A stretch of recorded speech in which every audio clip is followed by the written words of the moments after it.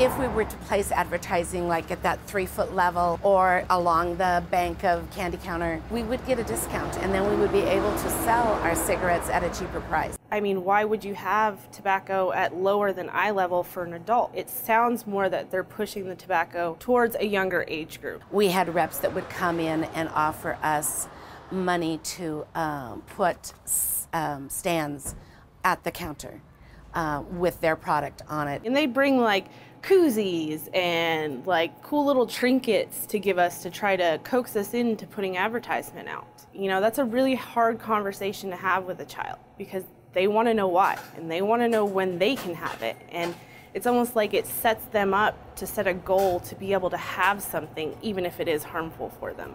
Everybody wants to make more money, but we don't need to do it at the expense of advertising for children.